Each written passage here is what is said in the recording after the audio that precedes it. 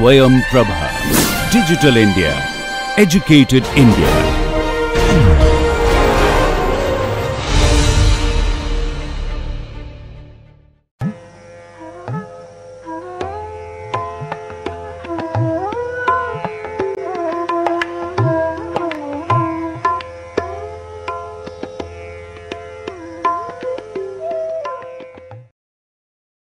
Hello and welcome.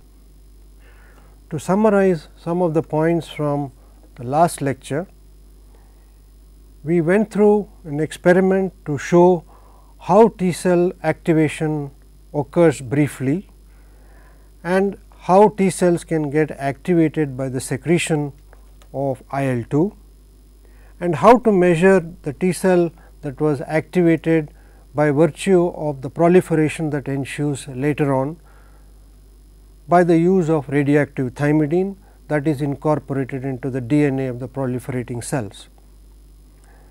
We also went through an experiment to show the role of macrophages and how they were taking up the soluble antigen, and by virtue of taking it up into the cell, this soluble antigen became resistant to trypsin treatment, and how this antigen was processed within the cell, and after various periods of incubation, they could stimulate T cells that had been activated to that particular antigen.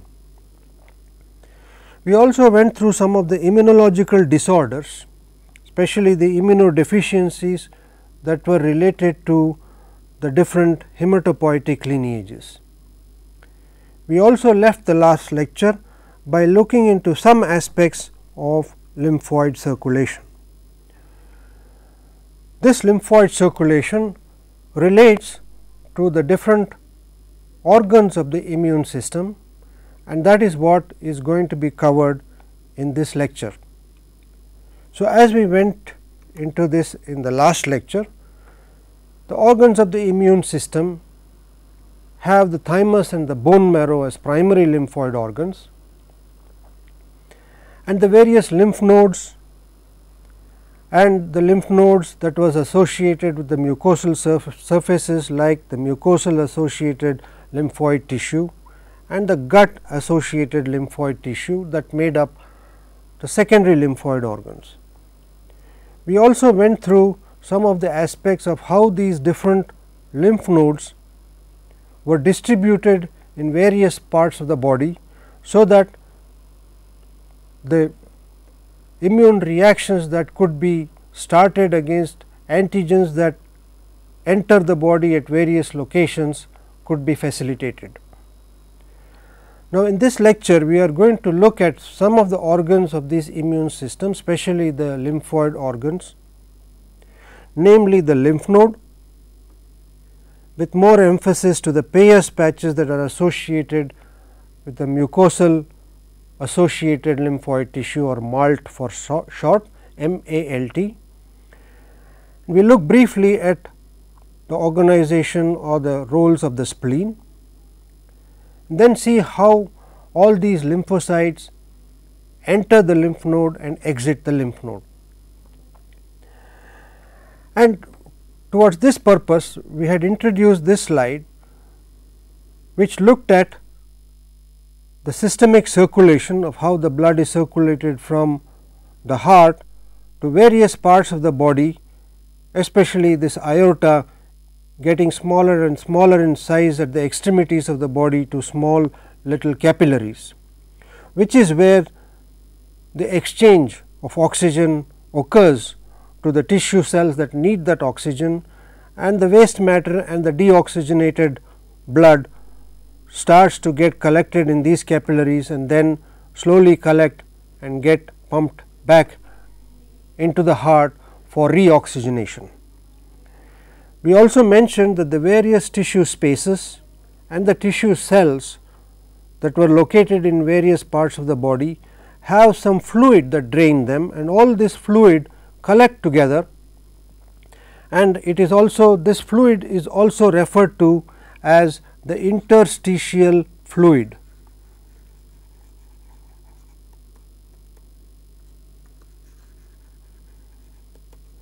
This interstitial fluid is what collects in these tissue spaces, and they all get collected and drained into the thoracic duct, and this fluid that is accumulated is also called as the lymph. And these are the fluid or the interstitial fluid that is draining from various parts of the body, various tissue spaces, especially where inflammation is occurring, and other parts of the skin and so on and so forth, contain not only the antigens that infect at that site, if it is a virus infection or a bacterial infection of the skin, or be it a virus that affects the heart tissue or other organs. This virus antigen is what is collected in these interstitial fluid that is draining these spaces. Not only that, various cells that are migrating from different parts of the body, especially lymphoid cells, also drain into the thoracic duct. One of the important parts of this lymphoid or lymph circulation is that all this circulation is not really actively pumped like what happens with the heart.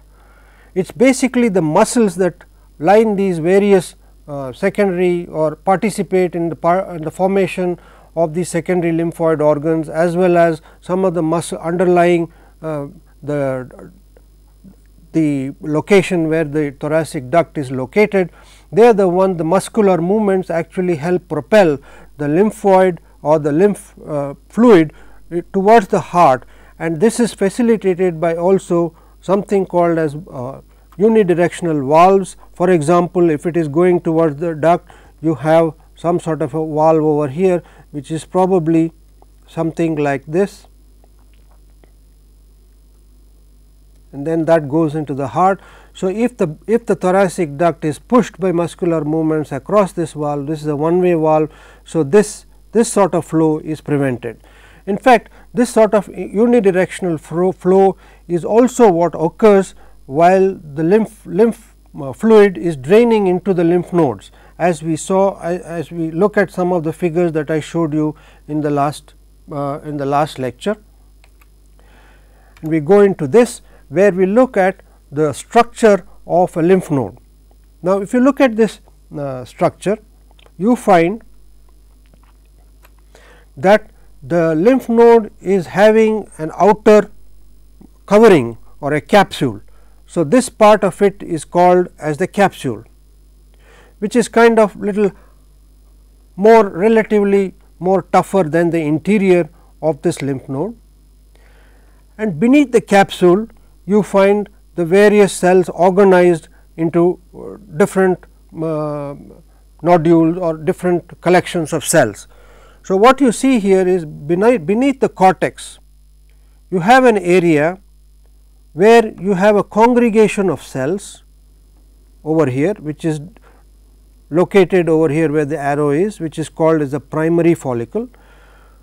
This primary follicle contains a collection of cells, mature B cells, which are ready to interact with the oncoming antigen, which is actually draining in through the afferent lymphatics over here through these arrows. Again, you must realize that this direction of movement of the antigen and the lymph is towards the inside of the lymph node, because you have these valves that are coming in, that are positioned over there, and therefore, the muscular movements actually facilitate the movement of the lymph that contains the antigen, as well as cells such as lymphocytes, different kinds of lymphocytes, through this valve, and this movement is prevented by this valve.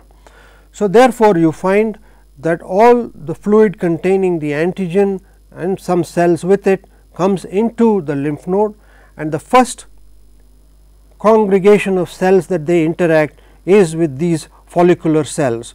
These primary follicles, as I told you earlier, consists of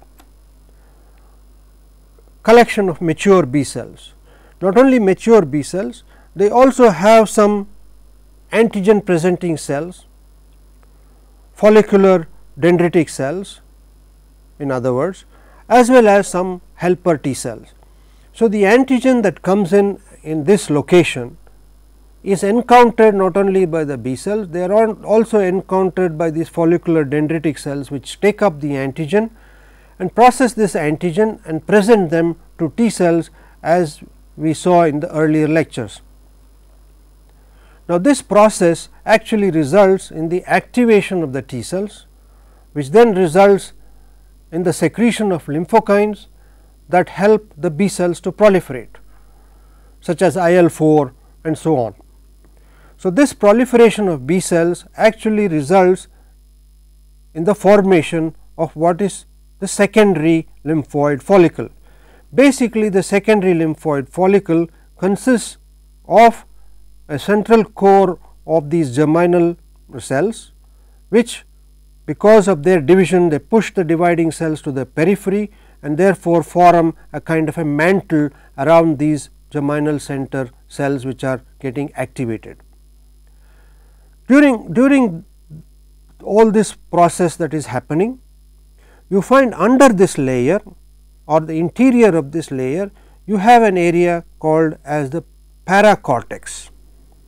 This red striped area is called as the paracortex, or it is also called as the T dependent area or the T cell area, because it consists mainly of T helper cells. So, all these cells in one way or another migrate, some of them migrate to these follicles, but majority of these T cells are found here, and many of them include cells that are getting activated as these antigen filters through the lymph node from the follicular or the outside area into the paracortical area.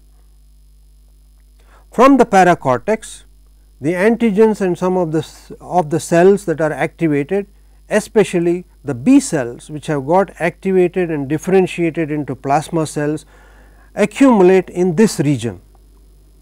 This is a region which I have marked by these red kind of stripes, which we will look into in the next slide.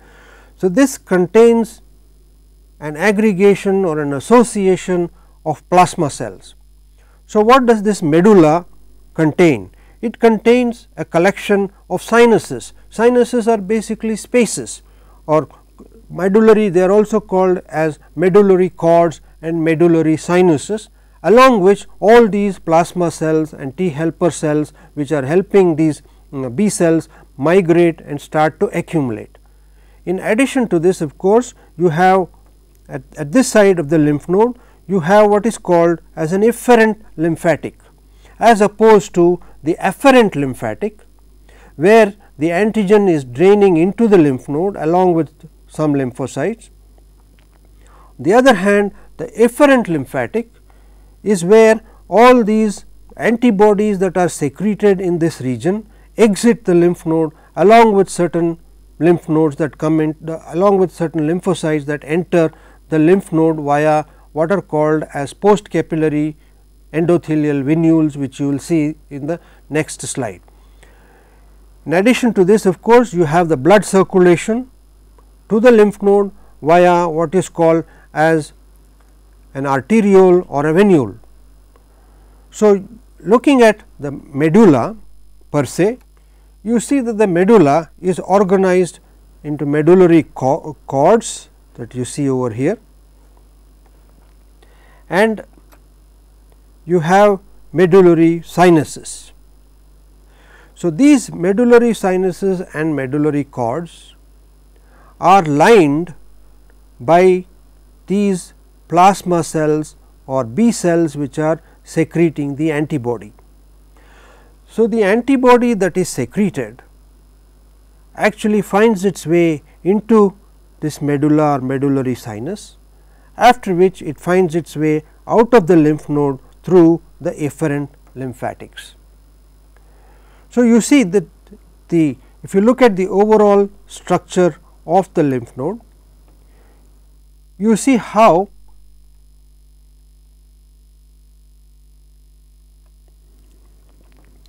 the antigen is entering the lymph node via the afferent lymphatics, as shown over here by these arrows. As soon as they enter the lymph node, they are met by these the cells that are making up these follicles, as I have shown you here. In the last transparency, these were the primary follicles consisting of an association of mostly mature B cells which are ready to get activated by the antigen. Along with that, of course, there are some antigen presenting cells like follicular dendritic cells as well as some T helper cells.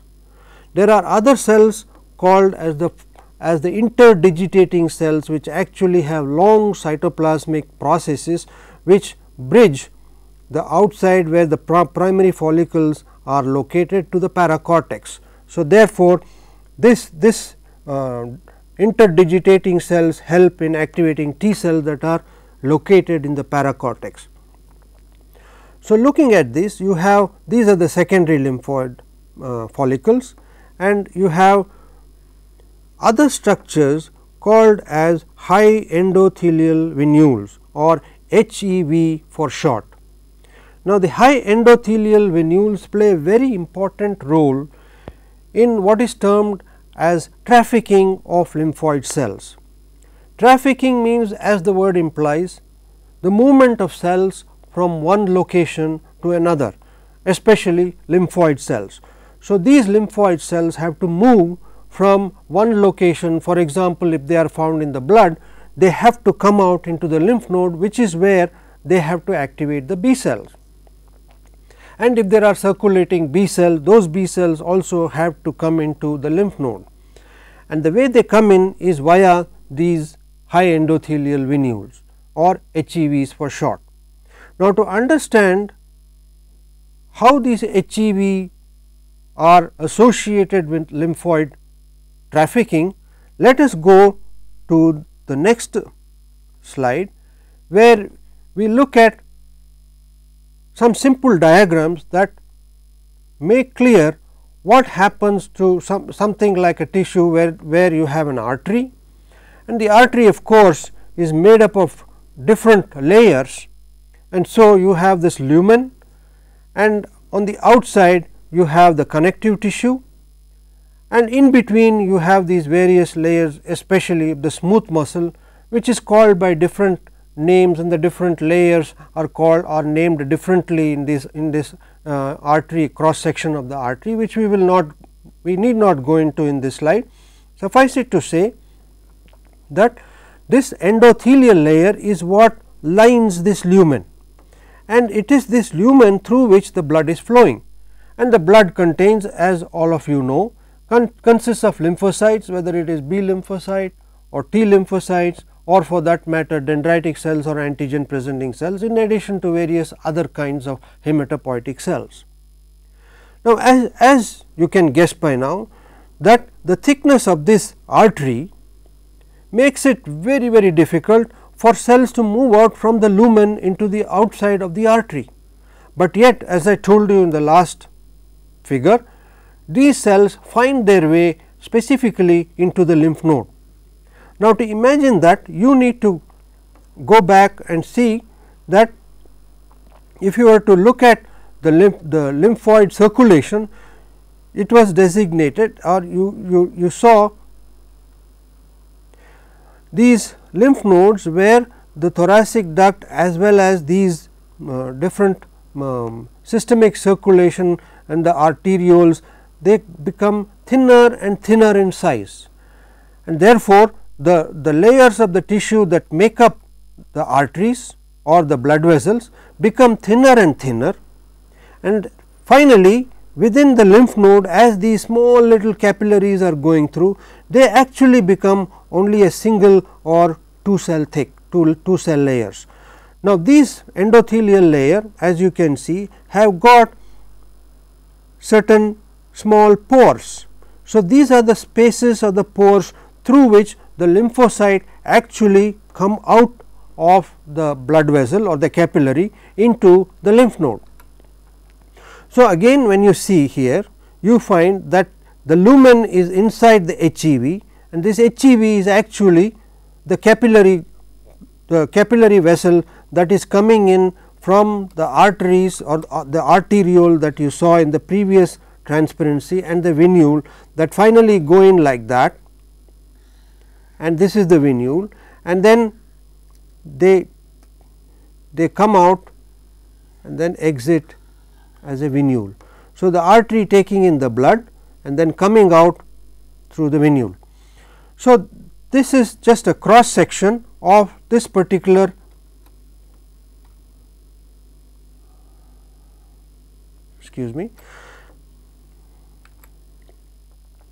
that particular blood vessel. So, the cells are circulating within that arteriole, and then they come within this lumen and they get out from using those pores that you saw in the endothelial cells. Now, to understand this a little further, we have to go back to the slide that I showed you in the first class, where I showed you this is the capillary venule that is transporting all the red blood cells and the various kinds of lymphocytes, and I told you that these cells have the ability to sense the antigen or the bacterial infection that is occurring in the tissues via the various factors that are released from bacteria, for example, the chemotactic factors that are released from bacterial cell walls. So, these cells that are circulating in the blood capillary have to identify this stimulus, which by the way is like going in a dark tunnel, but yet they recognize the presence of the bacterial infection and they come out through the single layer of high endothelial venule cells or endothelial cells. This whole process of migration of these cells during the circulation and then out across the endothelial barrier into the site of infection consists of different steps. To imagine this whole process, you have to imagine something of an example that I will try and give you, something similar to the game of cricket, where the cricket ball is thrown in the cricket ground. When somebody hits this cricket ball with a bat, the ball can roll on the ground. When it rolls on the ground, if the ground is dry, the cricket ball rolls faster and reaches the boundary. On the other hand, if there was rain and there was soggy mud around, the cricket ball finds it harder to reach the boundary because of the slowing down of the cricket ball, because it is interacting with the wet mud and the water that is associated with this wet mud. Now, if you look at these cells, it is something like a ball that is rolling within the fluid that is going in the blood vessel. So, they are actually flowing in this blood and they are rolling. So, if you look at various textbook, you will see that one of them is called that these cells are rolling, they are tumbling in this blood, and then in order to come out from here, there are several steps that occur. So, after rolling, they undergo what is called as sticking or activation. So, they are also, this is called as tethering. They are interacting with certain components in the blood vessel wall, and then of course, you have the adhesion, and then after adhesion you have the movement of the cells across this endothelial cell, which is also called as extravasation, or it is also called as transendothelial migration, after which they migrate towards the bacteria. So, there are 4 steps to this process of cells finding their way from inside the blood vessel towards the site or the locus where there is infection. First, they are rolling in the blood. Something during this rolling where there is bacterial infection tells them to start adhering to the cell wall, during which process they are also getting activated. So, during this activation, actually what happens is certain molecules that are present on the cell surface of these cells and the molecules that are present on these vascular endothelial cells of the high endothelial venule start to interact with each other.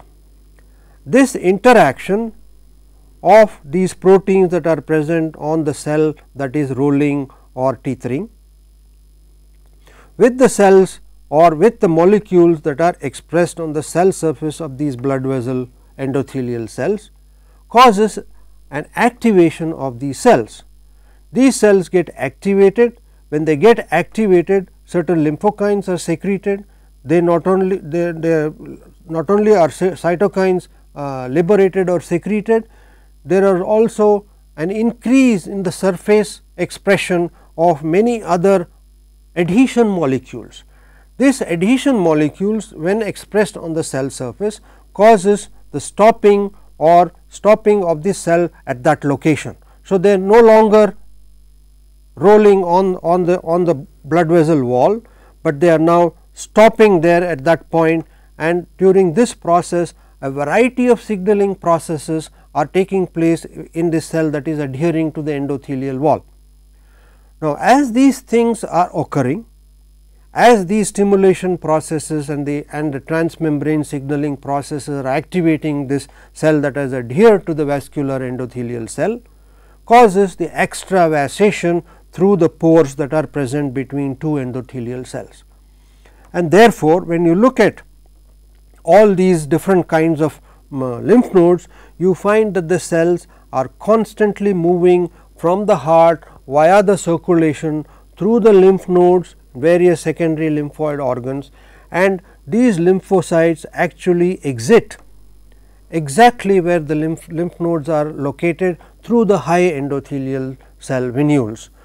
So, in order to understand this better, it has been found that many of these cells actually have specific, this is essentially protein interaction that is facilitating this process of extravasation into the lymph node, or for that matter into a site of inflammation.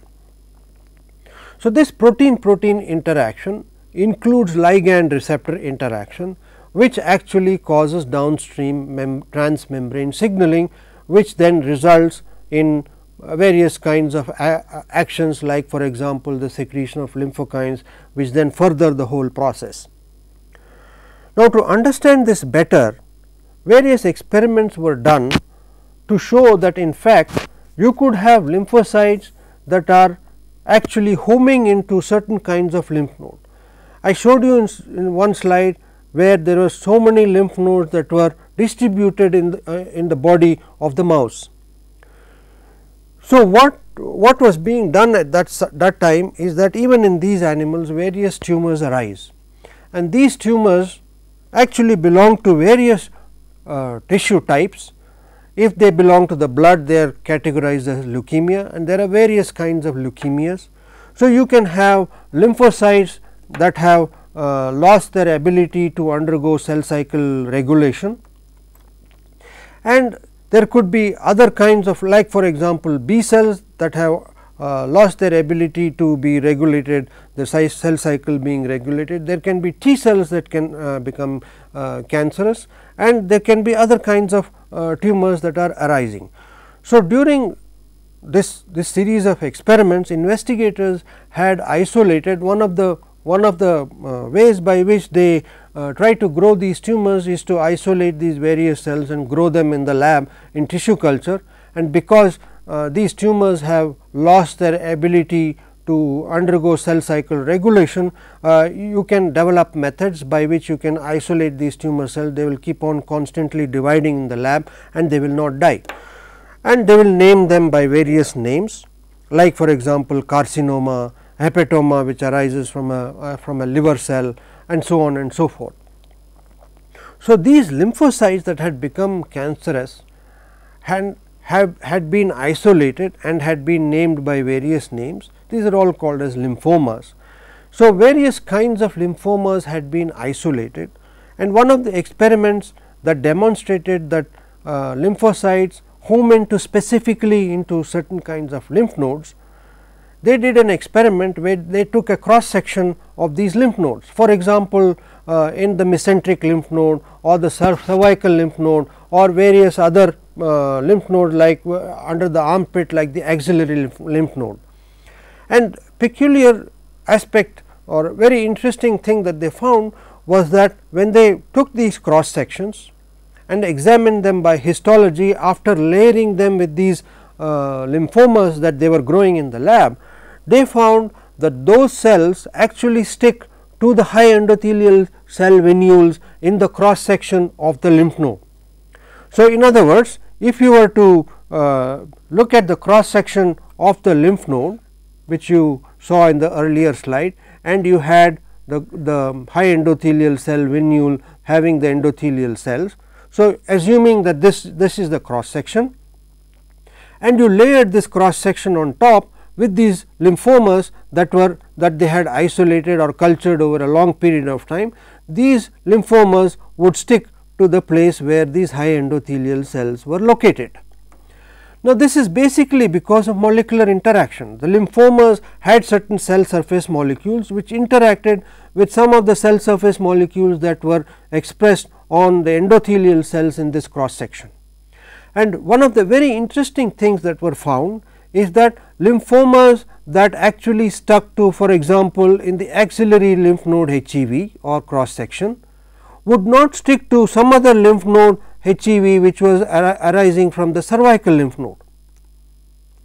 So, in other words, what this experiment demonstrated was that you had certain kinds of cells that would home into, homing is the word that is used during trafficking, because they home into certain lymph node, they would home into axillary lymph node. There were cells that could home into axillary lymph nodes, but those same cells would not stick to the high endothelial venule cross sections in the cervical lymph node. So, they had receptors or molecules that would interact with the high endothelial venule specifically of the axillary lymph node cross sections and not in the cervical lymph node. And yet others, they demonstrated that they had the ability to stick to cross sections or high endothelial venule cross sections in different kinds of lymph node. So, therefore, they found that in fact, these cells in the blood had actually the ability to look into a kind of you are looking at a certain kind of reaction or molecular interaction where these cells are homing into one kind of lymph node and not into other kinds of lymph node. Now, you can imagine this scenario happening in, for example, mucosal associated lymphoid tissue. In the mucosal associated lymphoid tissue, you as I mentioned in the previous classes, are lined by immunoglobulin IgA. So, therefore, you would like to have B cells that are secreting IgA in those locations and not, for example, those IgA secreting B cells going into some other location where IgA will not play a major role. So, this is the concept of lymphoid or lymphocyte trafficking and lymphocyte homing. Now, how does this homing or lymphocyte or lymphoid trafficking occur? As I told you earlier, this is happening mainly because of cell cell interaction via these what molecules called as cell adhesion molecules. So, CAMs for short, these are also referred to as CAMs, cell adhesion molecules. So, these cell adhesion molecules play a major role in lymphoid trafficking through the lymph node, out of the lymph node, into the heart, as well as in other locations. So, you see the lymphoid circulation and the systemic circulation play a major role in mobilizing these so called armed forces that have the B lymphocyte and the T lymphocyte to a location where it is most needed, to a location where inflammation is occurring, to a location where bacterial infection or virus infection is occurring, maybe under the skin. So, what are these cell adhesion molecules? To look at cell adhesion molecules, they have categorized a variety of different families of these cell adhesion molecules. These cell adhesion molecules consist of the following families. They are called, one of them, one major class is called as the mucin like cell adhesion molecules.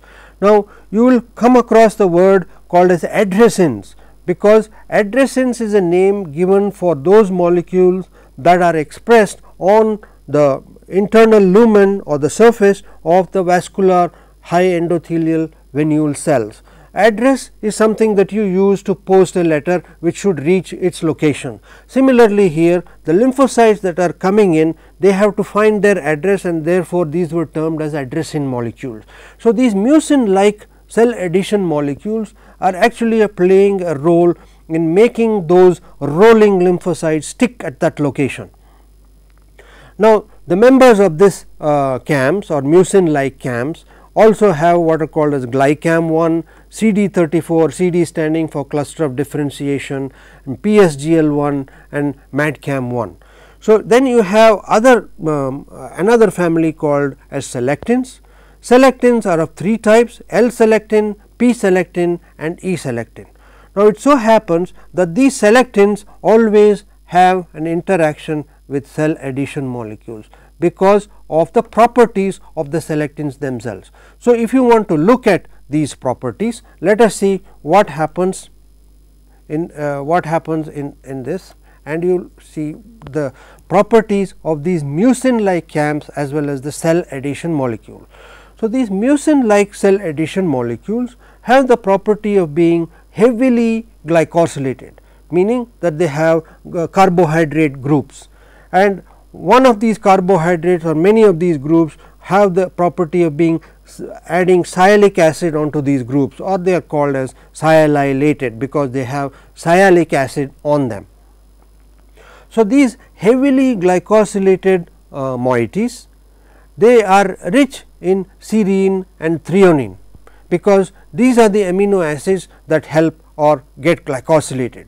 So, you find that these are sialylated and these carbohydrate ligands are there, and all these ligands or carbohydrates that are bound by proteins, these are bound by proteins that are called as lectins. Lectins are molecules that you can isolate, for example, from mung bean or soya bean or peanut agglutinin. These are all molecules that have the proteins that have the ability to bind carbohydrate. So, these are also called as lectins. So, if you were to look at these different structures that are present, or this family of adhesion molecules, you find that these sialylated carbohydrate ligands are bound by selectins.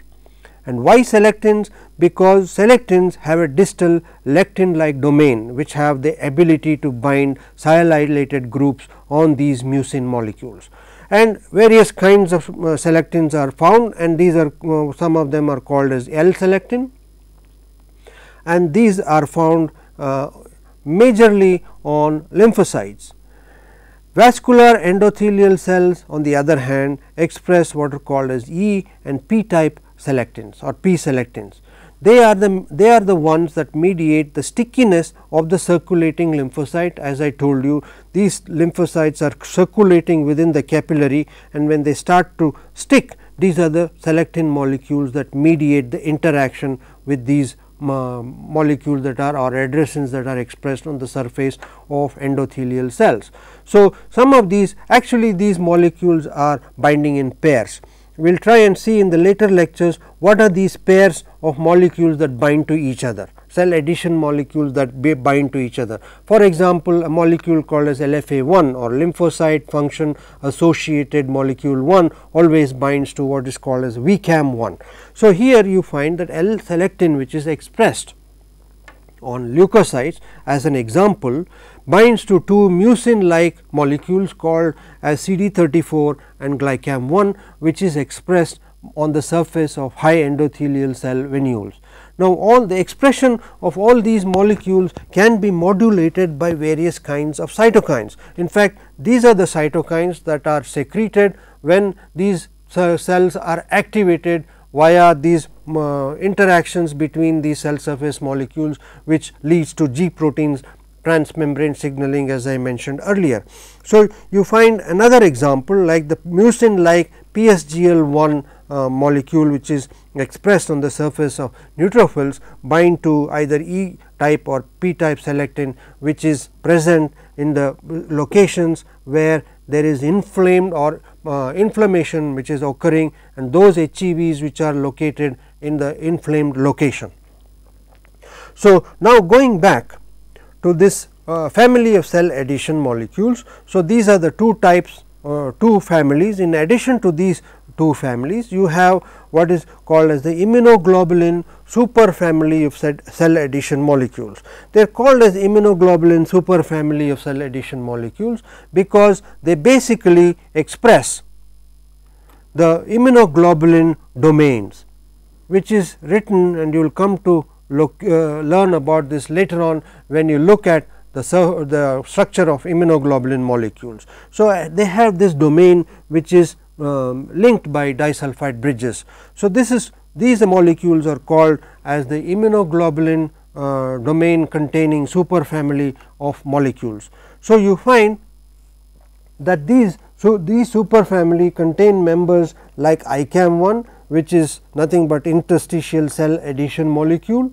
So, you have like ICAM1, ICAM2 and ICAM3 different types, and you have what you call as vascular cell adhesion molecule VCAM1, and as I told you earlier, lymphocyte function associated molecule. It is also called as CD2, and you have what is called as LFA3, which is now known as CD58. So, in addition to this family, you have what are called as integrin family of cell adhesion molecules.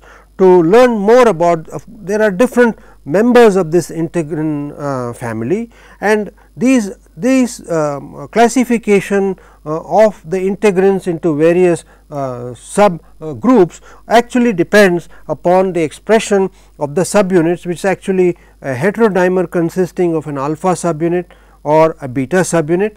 It is a heteromeric protein. So, they can have different types of alpha subunit or different types of beta subunit, and based upon this constitution they are organized into different types of integrin molecules. For example, VLA4, LPAM1 and LPAM2 and so on and so forth.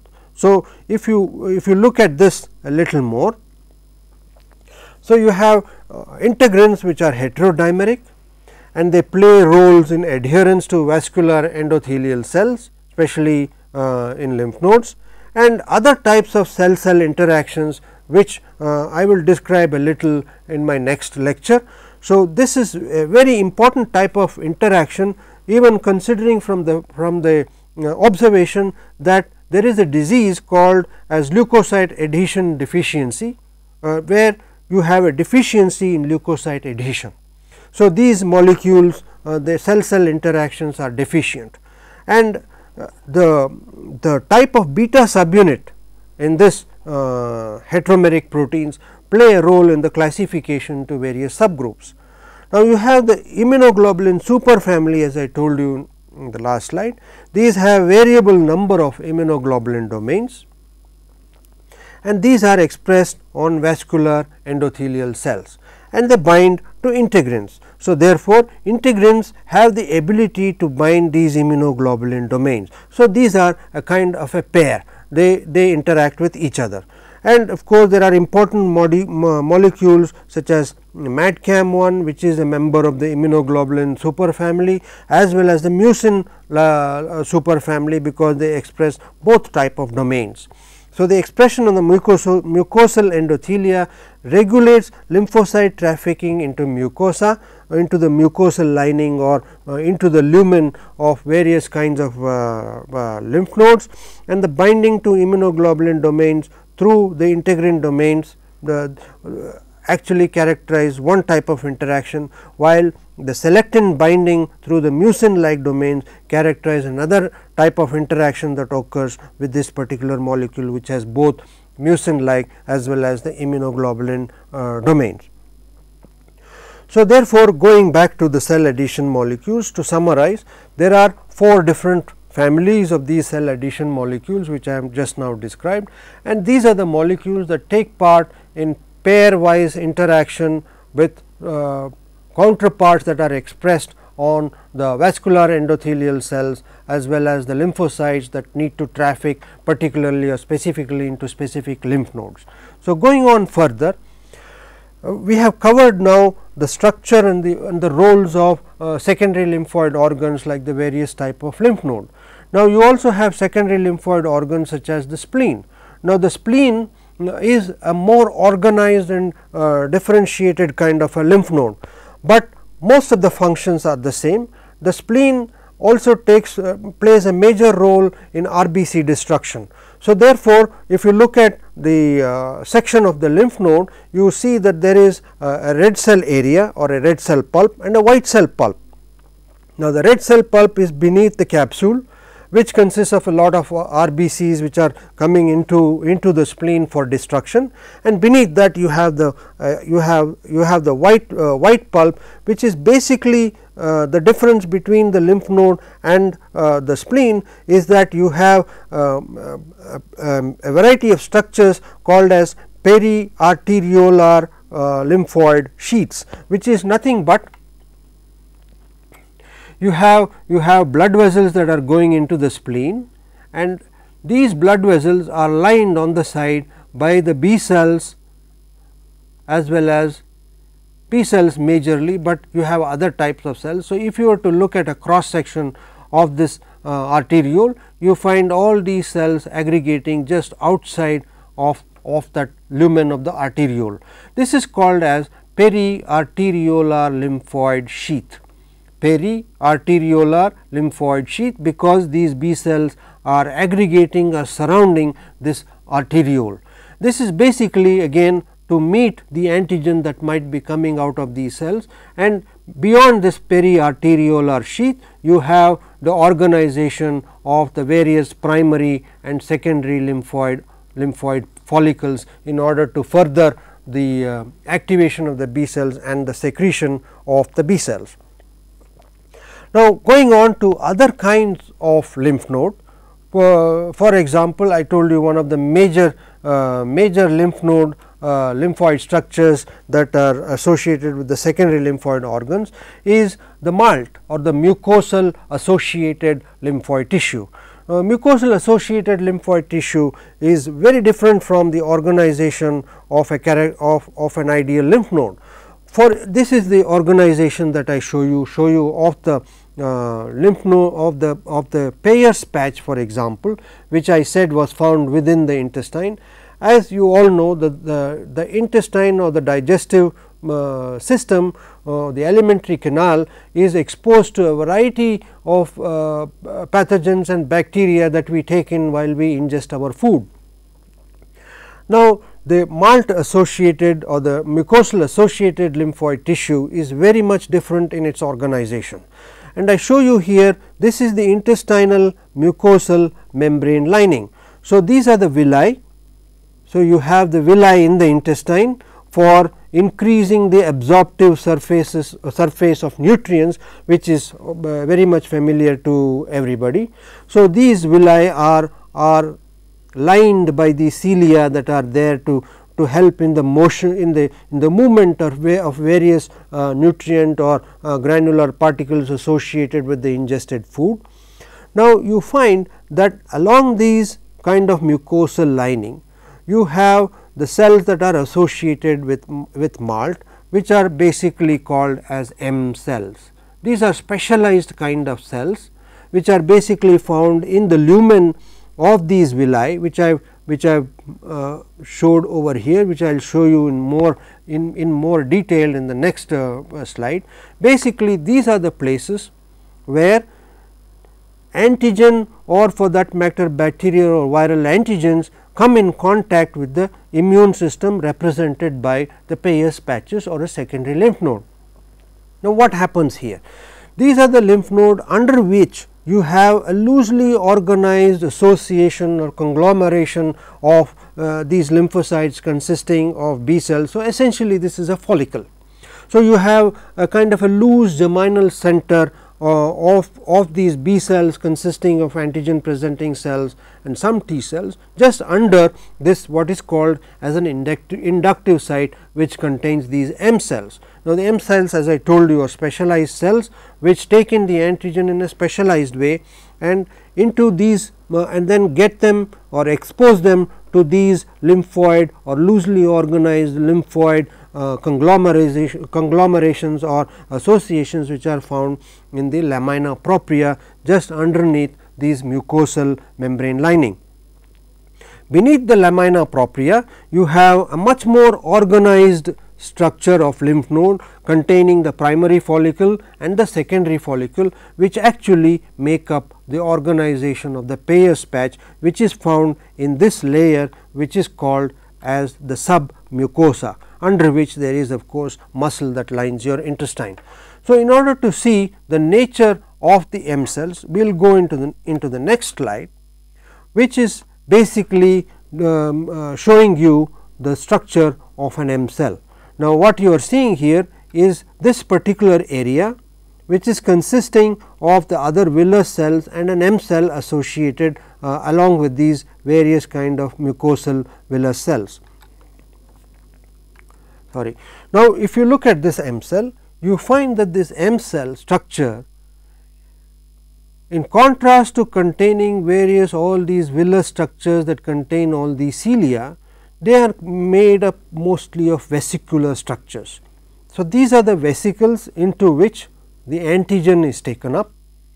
Once it is taken up, this antigen is internalized into vesicular structures. So, basically a process similar to endocytosis, and once it is taken up, this particular antigen that is taken up into these vesicles is actually released into a pocket that is existent within the M cell. So, you have this M cell, between the M cell and the neighboring mucosal epithelial cell, you have a kind of a structure or a space which is a pocket. Now, it is very interesting that this pocket, so you see you have something like a cell which is actually kind of a bigger go down, which is consisting of smaller little cells, which has an association, a sprinkling of macrophages, which is needed to break this antigen and present this antigen, and then you have the helper T cells, and then you have of course the B cells. So, therefore, you have these three major players which are now responding to the antigen that is taken up by this M cell from the lumen of the intestine.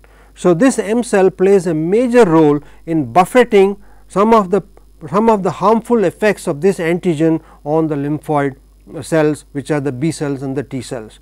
So, there is some sort of a treatment within the M cell, which then comes out into this pocket, and this pocket, in this pocket, these various kinds of lymphoid cells meet the antigen, and the antigen presentation take place by uptake into this macrophage, and then the antigen is presented. Now, as I told you in the previous transparency, beneath this particular inductive site, you have a conglomeration of different kinds like the B lymphocytes. So, if you were to look at that organized lymphoid follicle over here, these B cells are actually coming over here and then getting activated. They activate more T cells in this area, more macrophages are found over here like the follicular dendritic cells. These then activate the B cells to become plasma cells, and one of the major function of this plasma cells, especially in this location, is to secrete IgA molecules. So, these are the secretory IgA molecules which actually line the mucosal lining of the intestine. So, this IgA that is secreted by these plasma cells actually come out and then start to line up the lining of the intestine and act as a barrier for the incoming pathogens. So, in this class, now to summarize, we have gone through the structure of the secondary lymphoid tissue such as the lymph node and the MALT or the mucosal associated lymphoid tissue, which has a different type of organization in that it contains the M cell. And then of course, you have other kinds of lymphoid tissue like lymphoid tissue that is operational or associated with the skin, like the cutaneous associated lymphoid tissue, which has got keratinocytes, and of course, other kinds of lymphocytes called as the something similar to what are called as the intraepithelial lymphocytes. Now, the IEL is actually a very important type of cell which I forgot to mention earlier. These IELs are lymphocytes that are actually going between these various kinds of cells. Now, the IELs are very important because they have a different type of reaction. They have what are called as different like the gamma delta T cells, which recognize a class of antigens very different from the major type of T cell which has got the alpha beta T cell receptor. We will come to that more when we cover the T cell receptor and see how these different kinds of T cells react with different kinds of antigens.